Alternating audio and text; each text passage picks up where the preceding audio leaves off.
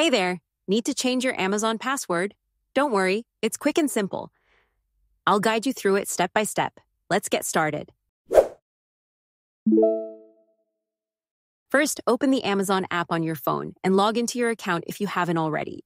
Next, tap the account icon at the bottom of your screen. Now tap on Account under your Amazon name. At the new page, scroll down and select Login and Security. This is where you can manage all your account details, including your password. Look for the Password section and tap the Edit button next to it. You'll be asked to enter your current password first for security reasons. Type it in and then enter your new password. Make sure your new password is strong. Use a mix of uppercase and lowercase letters, numbers, and special characters. Once you've entered the new password, type it again to confirm. Tap Save Changes, and your password will be updated instantly. Amazon will ask you to log in, so enter your new password. And that's it. You've successfully changed your Amazon password. If this tutorial helped you, don't forget to like, comment, and subscribe for more easy Amazon tips. Thanks for watching, and stay safe.